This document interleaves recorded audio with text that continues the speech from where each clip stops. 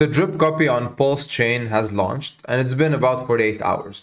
And in those 48 hours, I noticed a few things. Now, I did make an original video talking about the issues behind the original fork and now this, and how is this portrayed incorrectly in regards to everything that it has.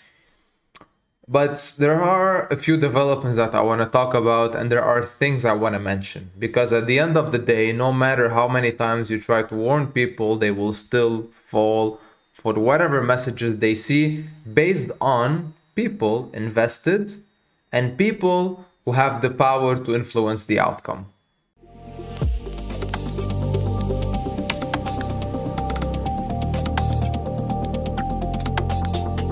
Now, the title here mainly references the unethical behavior that I keep seeing all around.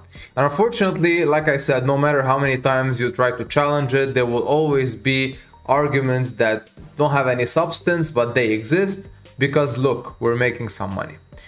And this is right now the current status. So everything you know today is here, all right? So we know that the system as a whole, so the ROIdapp system, is a broken system. We all know that there is no revenue. We all know that they only rely on new capital coming in. So you're copying something that has failed so many times already.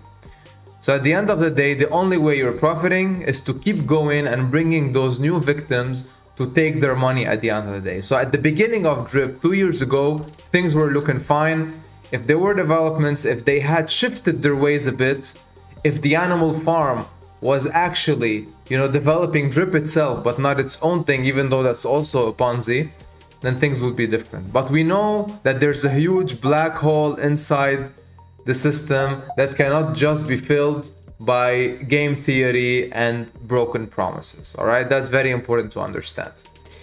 Now, going a bit forward, like I said, this constant praising of something that isn't, quite out there in regards to actual revenues being distributed, and the addition to this garden that is just a simple miner that the misinformation about keeps spreading, that no impermanent loss, it's a static garden, blah blah blah. I mean, it's just a simple miner. You put in money, you take money based on people entering, and there's all there is to it.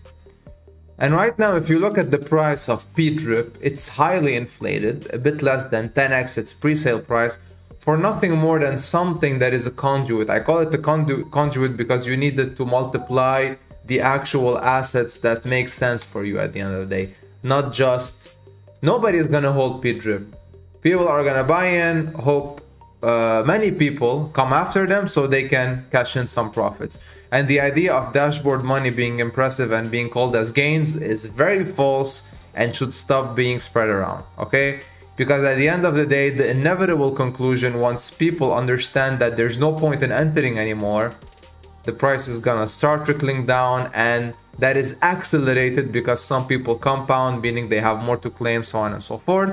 At the end of the day, just a zero-sum game, the liquidity will dry out and you'll be ending holding up thousands of these tokens that have zero value. And the thing is, team leaders or the people who came into this from Drip or other ROIdapps know all of this already. They know what will happen. There's nothing in the white paper or the mechanics. I mean, there will be inflation, even though they set up a total max supply. There will be inflation if you do the math based on the amounts of faucet that there are. So that's one. And two, they seem to have amnesia in regards to what happens to all the other tokens related to these ROIdapps. They all fell 99% plus of their all-time highs, and they keep falling. No matter, they will go to pennies because people don't care. They produce millions of these and they're just gonna sell them. There's no point in keeping them because the product has nothing to offer. They're just leeching on new people to get some money. And this hardcore chilling that I saw after launch through YouTube and Telegram is honestly disgusting. I mean, you guys know what will happen to these people who are gonna buy in this at $15, $16, $20 plus. It's sad because they will buy in at a fraction of what you bought in this for. I mean, it's actually the other way. You bought in at a fraction of what they're paying, and this is not gonna last. And that's also goes into and ties into the incorrect information in regards to everything that they say. So It's similar to an echo chamber. If you go in and if you start talking about the downfalls and the shortcomings, they're gonna mute you out or cast you out to keep this fresh liquidity entering the system.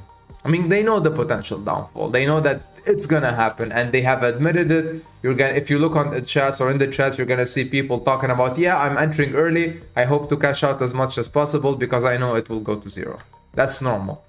And of course, there will always be these people who will use personal attacks as means of, you know, defending their position because they entered the pre-sale and they need to keep the, you know, the product intact, so more people enter and for them to get more money at the end of the day. I mean, if you look at the dashboard, like I said, it's a copy paste of another BSC project that went to zero. If you look at the token of that BSC project, there it is. You see it barely pumped and then went to zero. Look at the others. So that's the famous drip. Then here comes Furio. And then here you have ARC. And I just showed you Bandit. And this is right now the status of this one. So you have the original pump that happened a day or two ago. We all know what's gonna happen eventually. We all know what's gonna happen next. Go to Telegram. Look at this group, for example. Sharing the big buys, sharing the bullish videos, which have no substance, of course. And if you scroll back down all the way to the end, all you see is this. All you see is this. And that's the sad reality. Groups like this who endured all of these ROIdapps, their downfalls, they dragged so many people in the ground. The other day, I checked in a Telegram chat where a guy mentioned that he put 40k of his mom's money into drip and now it's nothing. He'll try to recoup that. So you see, like, because of, unfortunately, these guys spreading the word and new people who have no idea what's happening enter this, and then they lose money, and then you hear stories like this, but these guys don't care. They will take your money with a big smile on their face. And that's what I saw. I had the discussion with a few of these, and those are the scammy people that you're following. Not to mention the drip hardcore YouTubers that now abandon ship and now they're chilling this, knowing that the outcome will be the same. It's all a bunch of referral leeching. It's all a bunch of people who just wanna take away your money. They don't care about you, but you're still following them. So please, please, please understand this and just disregard them. Honestly, I'll keep making these and try to reach as many people as possible. Alright, and with that, two things I want to say. One, thank you if you stuck around. I really appreciate it if you did. I hope this brought you some value at the end, honestly. And if you're not in yet, please consider joining our Telegram group. Lots of interesting people there, mature investors. We talk about real things, not Ponzi's, of course. And with that, see you in the next one. Have a good one.